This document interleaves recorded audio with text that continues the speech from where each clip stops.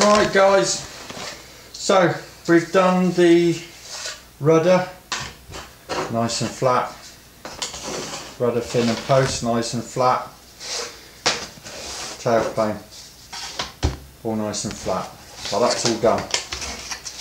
And a good idea when you've just covered them to leave them on a flat surface for a while as the temperature stabilises. Now we're going to do the wings next.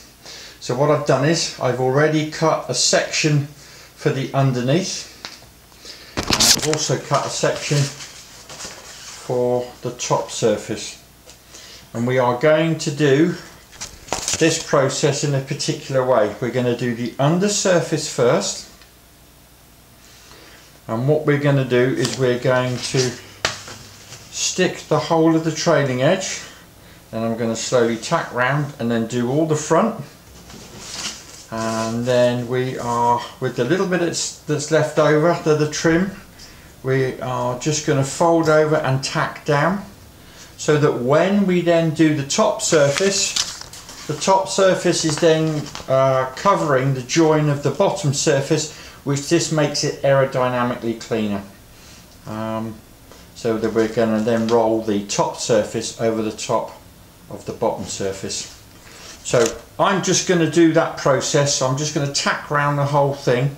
I'm very quickly going to just tack along the long runs as well, and then I'm going to come back and just show you a couple of little tips for just shrinking this whole thing down to size.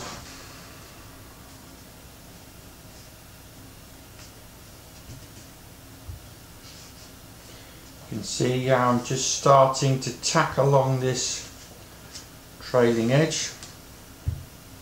I'm using my hand just to smooth it down. You'll also notice I've got the trailing edge right on the edge of the bench, so it's supporting the wing, but then that's giving me the best access. You'll also notice, as you can see it on the video, that I've got about 5-6 mil overhanging, which is what I'm going to tuck over in a moment. So I'm just making sure that the majority of that is stuck down, which is perfect. And then I'm going to do exactly the same with the leading edge.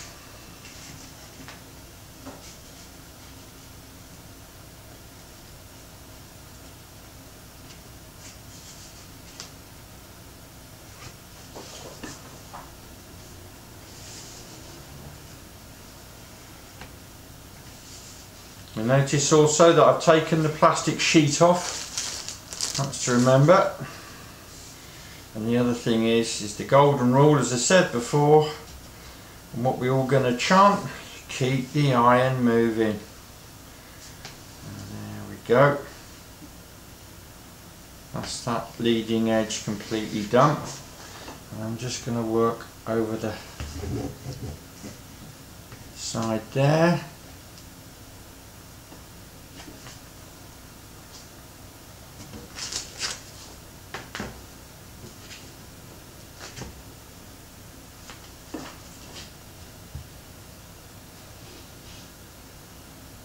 Now that's all done around the edges, and literally all I'm going to do now is just tack this up and tack it in place.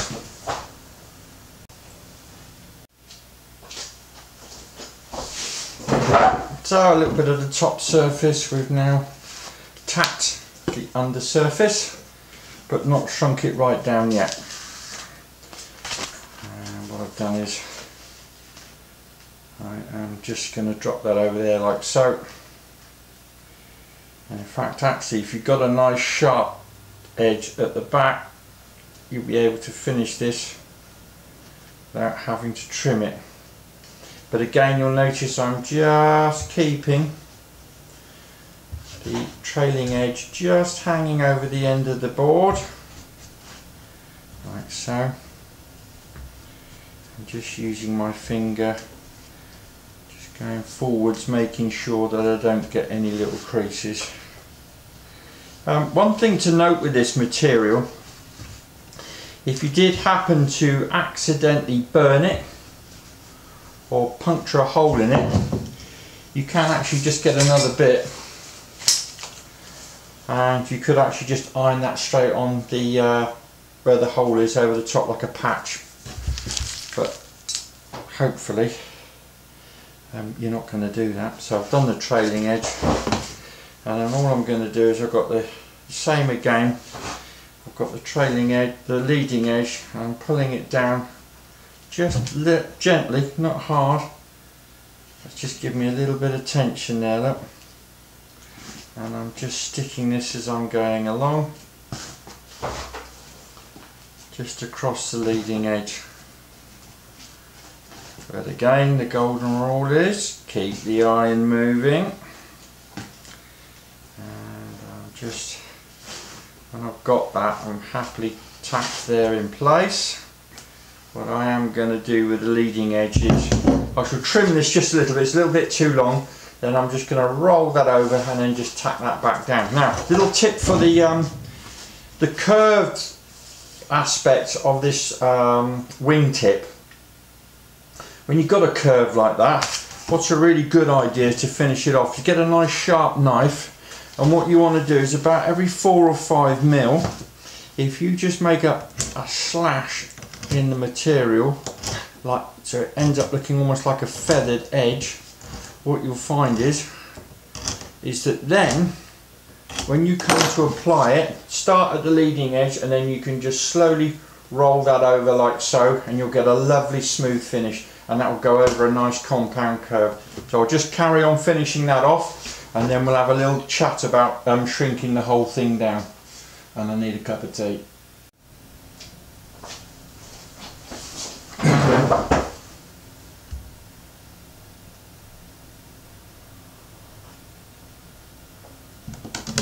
So I've tacked round the whole of the wing.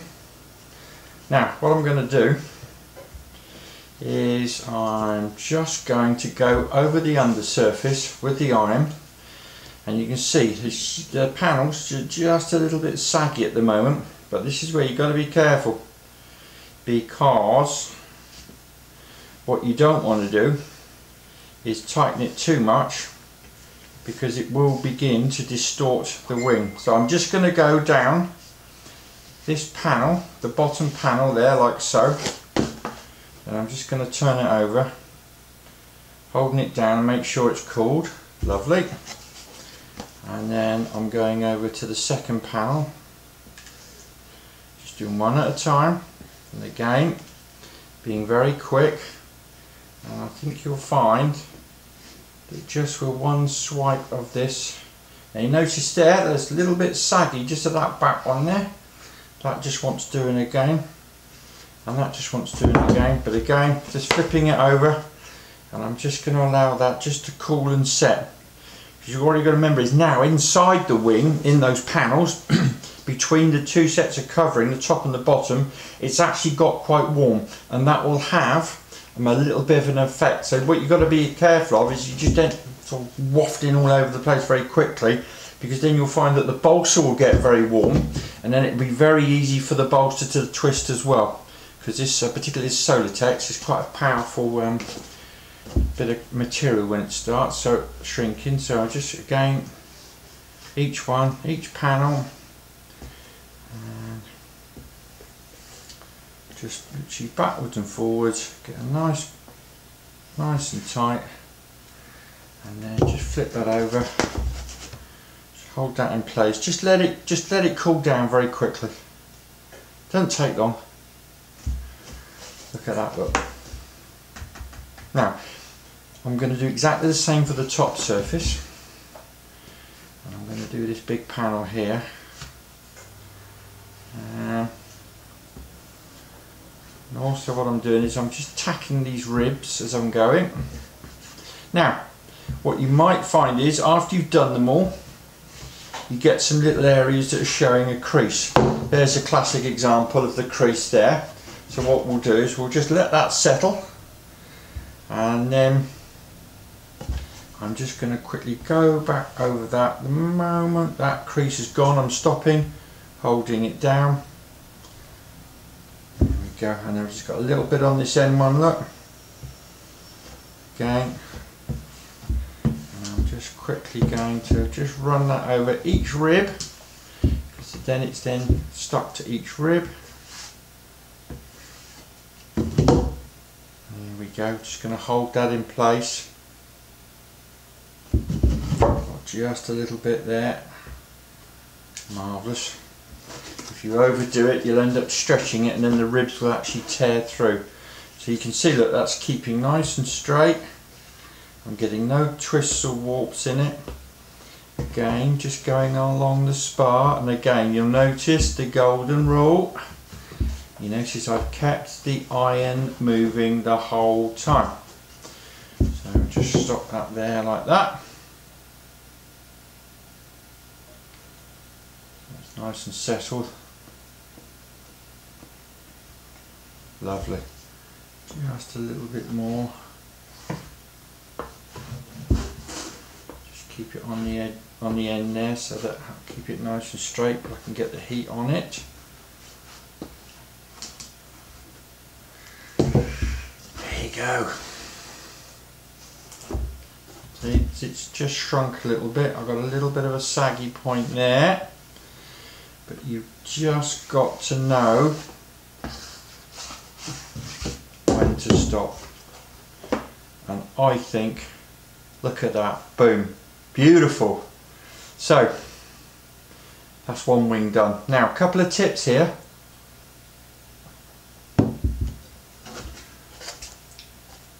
You want the fabric to finish on the end, because you'll notice I'm doing each wing independently, because we're going to be gluing these two wings together. Also, that's the other thing, is I'm only doing a wing at a time. You imagine trying, if you'd have joined both wings together like so and then try covering them, would have been an absolute nightmare. So cover each wing one at a time, tack top and bottom surfaces. Don't cover over the end rib. Feather the ends of the material so that about every 4 or 5 millimeters, so you can roll that over. Look at that, rolled over, lovely. And then the golden rule is keep the iron moving. And I'm just going to do the other wing.